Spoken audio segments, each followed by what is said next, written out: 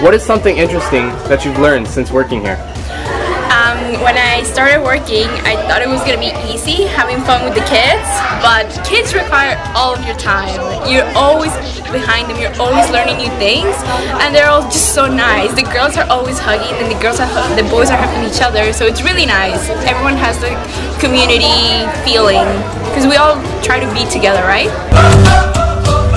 I'm never gonna look back, whoa, I'm never gonna give it up, no, please don't wake me now. 2, 3, 4. Our main philosophy or goal of camp is to provide a safe place for our kids living in priority neighborhoods. This is a satellite site, so we're out here to make a difference, make everybody feel welcome, and provide them with the ultimate experience in regards to meeting up with community partners, such as what we did today with the public library in Pan Am,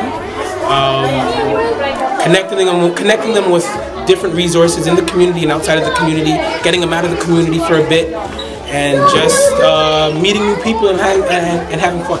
But all the possibilities, no limits, just epiphanies. 3, 2, 1.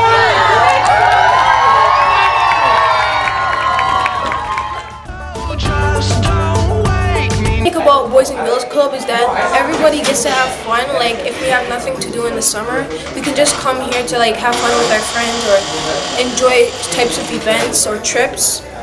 And there's a lot of things to do. You meet new people, and if kids come here, they'll know that they have a good time because everybody makes them feel perfect.